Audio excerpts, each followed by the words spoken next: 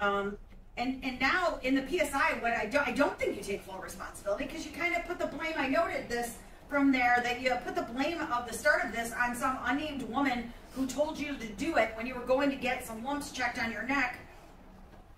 I first want to sincerely apologize from the bottom of my heart for my past actions, for the hurt that I have caused others, and for you, Your Honor, and all people to know that I am 100% accountable. This is former TikTok Lisa Ticklemeyer. Lisa was in court in July on theft charges for faking cancer to gain a following on TikTok. Lisa lied and manipulated thousands on the app. There were GoFundMe accounts created, people preparing meals for her and her family, and even people who shaved their heads just to be supportive of someone who wasn't even sick. Lisa never had a diagnosis, never even had a scare. I lost my sister to cancer in June 2017. This video is for her. Seeing what cancer did to my sister, knowing that Lisa felt it was not only okay to fake it, but okay enough to use it as a way to make people feel bad for her, just makes me even more angry. I know my sister would have plenty to say about it. The fact that Lisa tried to blame it on mental illness makes it that much more disgusting, in my opinion. She just can't be honest. What kind of mental illness makes you fake illnesses? Munchausen by proxy, maybe? From where I'm from, it's better known as an attention whore. Sentence and leave that to the discretion of the court. With that in mind, just a couple of notes that the state would like to put on the record. State's understanding there's a number of community representatives here or victims that are interested in the outcome of this that are present in the gallery. Obviously, the court has received a number of correspondence from the folks that you already mentioned. With respect to the restitution, there's an agreement with respect to the amount of restitution. However, through the course of the investigation, a number of anonymous cash donations and a number of anonymous donations were made. So by way of restitution, the state would ask if the court would consider the following: that any known entity that was deprived during this theft, they be made whole. Whatever amount is left over with respect to the anonymous amount, Mrs. Bates would ask the court to consider the order that the remainder be split between two charities, one being Cherished Friends of Ahava, which is a 501c3 that treats cancer patients, as well as the Victory Center, both located here in Toledo, Lucas County, Ohio. So that would be the state's request with respect to the additional funds that are collected via restitution. Aside from that, Judge, this is an F4. Obviously, the court knows what is available to it, and we trust your sentencing with respect to whatever it is with respect to each case. Thank you. Mr. McElroy, do you have any problem with those recommendations from the state of Ohio? Not at all, Your Honor. In fact, such a restitution order was anticipated. I think even Ms. Ticklemeyer mentioned it in her interview with the pre-sentence. Thank you. All right. Mr. Wiesel, anything else? No, Judge, thank you. All right. Thank you. You may proceed, Mr. McElroy. Thank you, Your Honor. Your Honor, as this court knows, based on the underlying conviction, there's a guidance for community control, and such a sentence is sufficient to fulfill the principles and purposes of sentencing. If we look through the statute, the first purpose of sentencing is to protect the public from future crime by this offender. I suspect from reading the pre-sentence report and perhaps some of the letters that have been provided by medical providers, the court understands that the public doesn't need protection from Lisa Ticklemeyer going forward. It's also evident from her behavior while she's been under this court supervision, while this case is pending. She has no violations, and the court had mentioned previously, excuse me, when sentencing another individual that was standing here that had taken it upon himself to take classes and counseling over at the Lucas County Jail. Ms. Ticklemeyer has gone above and beyond that. I believe it was in November of last year, she realized, well, yes, I'd say it's safe to say she realized what was likely the impetus for this underlying offense, and immediately checked herself in to get mental health treatment, and she has continued that mental health treatment on a weekly basis since that time. And I believe the court should have a letter from one of those medical care providers that suggests any interruption in that treatment would set her significantly back in bettering herself. The court can also look to her criminal history. I won't belabor the point. It's pretty straightforward. She has nothing but traffic violations until this offense. All of that suggests that the public does not need such protection from Lisa Tickmeyer. Another purpose of sentencing, as this court is well aware, is to punish the offender. There's no doubt that Ms. Tickmeyer deserves some punishment, and that's one of the things this court has to address today. I would point out, Your Honor, that there has been, fair or unfair, there has been unspeakable ridicule and shame, both self-ridicule and self-shame by the defendant herself, but more than that, public ridicule and public shame. As the court can well imagine, in the era of social media, she was bombarded with messages saying some pretty terrible things that certainly this court would understand go far beyond any punishment that might be suitable. And that public ridicule and shame transcends just Ms. Tickmeyer. Her family has also been affected by it, including her children. Lastly, Your Honor, the third purpose of sentencing is to provide effective rehabilitation. I won't belabor the point again, because I've already mentioned it, and I know the court has letters about it, but Ms. Tickmeyer has engaged in that very treatment that the statute imagines in trying to rehabilitate herself without the court ordering. She has sought out not just one single type of therapy, but several types of therapy and counseling to help with her mental health issues. And I think the court should take that into account in fashioning a sentence today.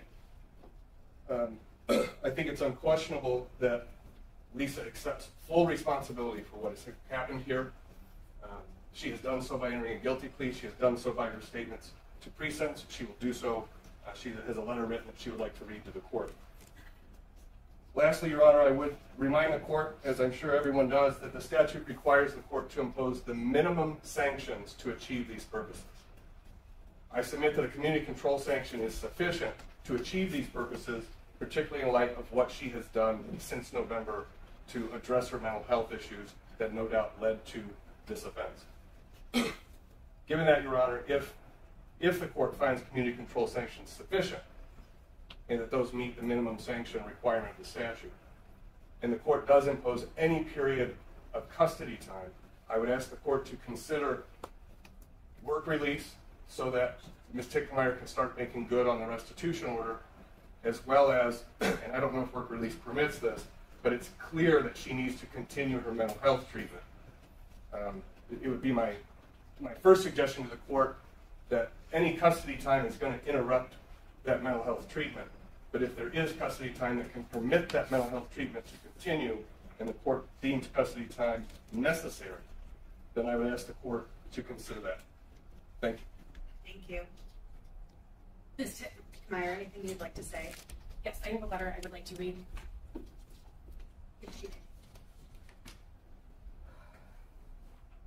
I first want to sincerely apologize from the bottom of my heart for my past actions, for the hurt that I have caused others, and for you, Your Honor, and all people to know that I am 100% accountable. The remorse I carry with me every day is so much that if I could go back in time, I would. On November 10th, 2023, I admitted myself to St. Charles, and it's the day that saved my life. I know I'm unable to change the past, and I will only strive to be a better person for myself, my husband, my 2 amazing sons, for my family and friends. I will continue my mental health treatments twice a week, sometimes even more. I will work on mending broken relationships that I am responsible for. The support and love I have received from my husband, my parents, family, and friends is something I will forever be grateful for. I will never allow myself to go backwards and will only push forward to be who I am meant to be.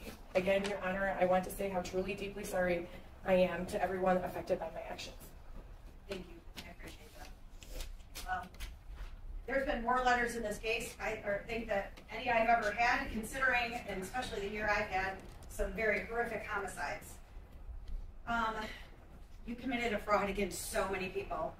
Some people may get money back, but just reading all these letters, meals made, gifts given, and empathy of your diagnosis, your not diagnosis, the in-kind contributions. I appreciate that you said you're a loving mother, but even as the court read those words in the PSI and read that, from some of your family members, been doing this a long time. I've been in the criminal law system, and I've prosecuted child abuse cases, and I was in the juvenile court. But man, the circumstances of this offense, and I know there's mental health issues, but don't show the perfect loving mother, because how are your children ever going to have a normal life again? You know, this ridicule and this gossip, this is all you. This is all you. You did this, okay? This is going to follow. If your kids want to stay, and I'm sure they do because they're old enough that they don't want to go uproot themselves to somewhere else, they got to live with this always being out there, always knowing people are gossiping about their mom. That is not a loving and caring mother, because they are going to be paying for your actions. I mean, even the things I saw about, you know, couple of the family members shaving their head to bond and to, like, in solidarity with you.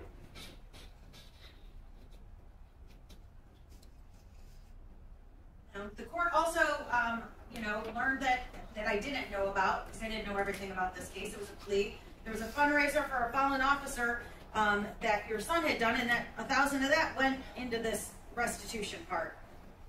The extent you went to lie about this, actually having your husband take you to these places, and now the court's supposed to understand that because you had this incident 20 years ago and never got therapy, this is all the result of that. Many who were really close to you and your family think you have no remorse. It's what I got in a lot of letters. I mean, the court always finds this somewhere in between. I mean, you can sit here, I mean, like, you know what you're facing right now, but I mean, and I don't know if it's a result of what happened to you 20 years ago. There's clearly this is Munchausen. Like, I had a Munchausen by proxy case when I did child abuse cases, a mother that was making her child sick. But this reads Munchausen to me, that you wanted this attention. You saw that money that was getting gathered. But what really bothers me is there was a statement, we are going to pay restitution. You're not working, so I'm assuming that that's going to be your husband right now if you pay it today. And now in the PSI, what I don't think you take full responsibility, because you kind of put the blame, I noted this from there, that you put the blame of the start of this on some unnamed woman who told you to do it when you were going to get some lumps checked on your neck. So the court's not sure that total remorse here, it sounds like you're blaming someone else of why this all started. You have no prior record. The court is bound by a presumption of community control, but that doesn't mean there should be no punishment. I appreciate you've been working.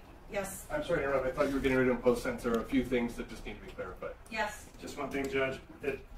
For clarity, the $1,060 that's mentioned in the PSI with respect to the officer stalker, that is a separate matter that is not part of this particular case. Just for the record, all right. That's a different investigation. So I just want to appreciate that.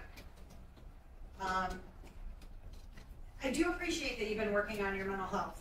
But you notice that the other person that was working on his mental health was in custody and received 6 months at CTF.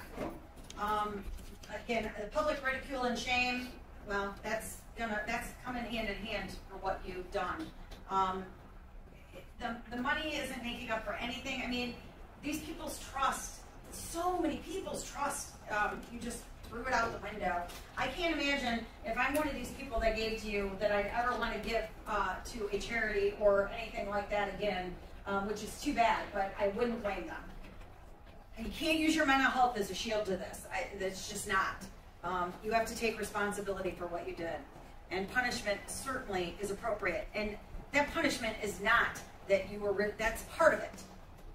Sentencing hearing having been held pursuant to Revised Code 292919. Defendant afforded all rights pursuant to Criminal Rule 32. The court is considering the record, oral statements, any victim impact statements, and the PSI prepared, as well as the principles and purposes of sentence under 292911. The court has balanced the seriousness and recidivism factors under 292912. You're advised that you do have the right to appeal the plea. Such appeal must be filed in 30 days of sentence. You know, we talked about it as a limited right, as just if I mess up today or mess up the plea. If you don't have funds for the appeal or counsel that would be provided to you without cost, the court finds you under to plead guilty on June 13th of 2024. You were found guilty by this court of count 1 theft, violation of 2913.02A3 and B1 and B2, a felony of the 4th degree. Pursuant to 292913D, the Court does find a non-prison sanction does not demean the seriousness of the offense. Non-prison sanction will adequately punish the defendant and protect the public. Factors decreasing seriousness outweigh those increasing seriousness, and there's less likelihood of recidivism. I'm not positive that a non-prison sanction doesn't demean the seriousness of the offense. The court is overwhelmed that this is just one of those cases that you just don't want to hear about. The court will impose 3 years of community control to be monitored by the Lucas County Adult Probation Department. During that time, you're to abide by all the laws of this state and this nation. You may not leave the state of Ohio without permission of the court or your supervising probation officer. Under federal law, as a result of this felony conviction, you shall never be able to use, receive, purchase, own, transport, or otherwise possess a firearm and ammunition. Any violation is punishable as a felony offense. You're ordered to submit to DNA testing pursuant to 290107. Mental health help, again, I'm not going to allow that to be a shield, that there can't be a disruption. There's mental health help everywhere. You're going to spend the first 6 months of this sentence in the Correction Center of Northwest Ohio. Plenty of mental health treatment. I believe Unison's right out there and does things. You are to do 200 hours of community service. That is a drop in the bucket, I believe, as to what you put your community through. You're to continue your mental health treatment. You're to pay the costs and fees associated with this case. You're to seek and maintain gainful employment. You're to pay restitution as $25,158.54. And the court will note that if all known entities were paid and made whole, that the remaining funds that are collected be distributed evenly between cherished friends of Ahava and the Victory Center. Did I say that right, Mr. Loisel? Yes, Judge. All right. Defendant notified of violation of the community control, violation of the law, or leaving the state without permission can lead to more restrictive sentence. I'm holding a sentence over your head of 17 months. You're notified that if you commit a new felony while on this community control, you will receive this sentence consecutive to any new felony, or could, sorry. I'm going to let you know, too, if I ever have to impose that sentence, you're looking at up to 2 years discretionary post-release control. If you violate the terms of that post-release control, you can be sent back to prison for up to 9 months for each violation, for up to 50% of the stated term. If a violation is a new felony, you can be returned to prison for the remaining period of control, or 12 months, whichever is greater, plus receive a prison term for the new crime. Court has considered defendant's present and future ability to pay, considering all relevant factors pursuant to 2941.51D. I do find the defendant has or may be expected to have the means to pay all or part of the costs of supervision, confinement, assigned counsel, and prosecution authorized by law. This is pursuant to 2947.23, 2929.18, 2951.021, and 9.92C. This order, and the order for restitution in the amount of $25,158.54. Defendant is remanded to Lucas County Sheriff's Department for transportation to the Correction Center of Northwest Ohio. Anything else, Mr. Loisel? Nothing for the state. Thank you, Judge. Your Honor, just two things. Request that some portion of that 6 months be spent at work release. The second is it would be Ms. Tickle request that the sentence be stayed until tomorrow. She can report to CCNO. I hate stays. You knew you were coming in here. I will give you tomorrow at noon. You turn yourself in to the 3rd floor to be transported to the Correction Center of Northwest Ohio. If you don't show up, you're going to prison. I'm just going to tell you that right now. And I'm not making any commitment as to work release. You can file a motion. Let me know she's still continuing what she needs to do at CCNO, and I'll make that decision. Judge, can we approach this for a moment? Sure.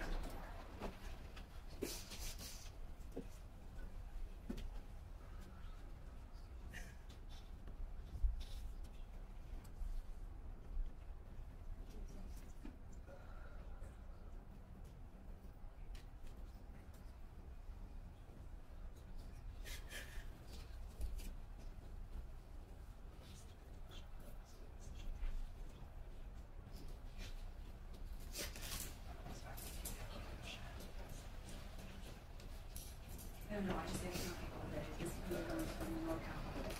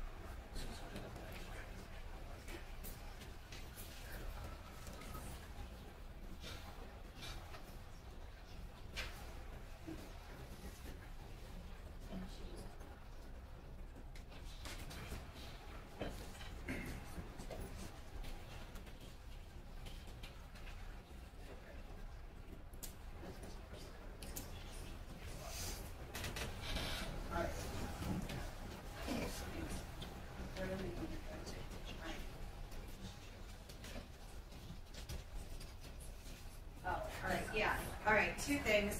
I mean, you know, it's just some things that I have to think about, and I know there's some mental health issues, and I know we talked about up here, this is not a big sentence in my courtroom by any means, but this is a large sentence for you. Your Honor, Ms. Tickmeyer said she's a... No, that's not bothering me at all. Okay, That's very fine, good. that's fine. Very good, thank you. But here's the thing. I am going to allow you, but you're going to turn yourself in here, third floor security, by noon tomorrow. I meant it when I said that you're going to get that prison sentence if you do not show up. I actually think this is a felony of the 4th degree that I certainly could overcome the presumption because of what I read in these letters. Not going to do that, however, but you know, you're going to obviously disappoint a lot of people, and your family included, right? So turn yourself in by noon tomorrow. I don't want to have you here and have a warrant would be issued immediately, and I mean, don't be late at all. By noon tomorrow, third floor security. Anything else, Mr. Blaisdell? No, Judge, thank you. No, Your Honor. Thank you. Good luck.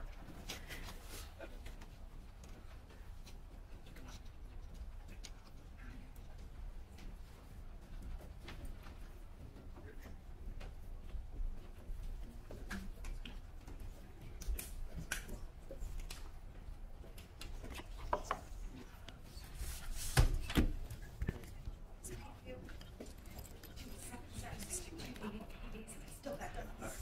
I don't even know how that's possible.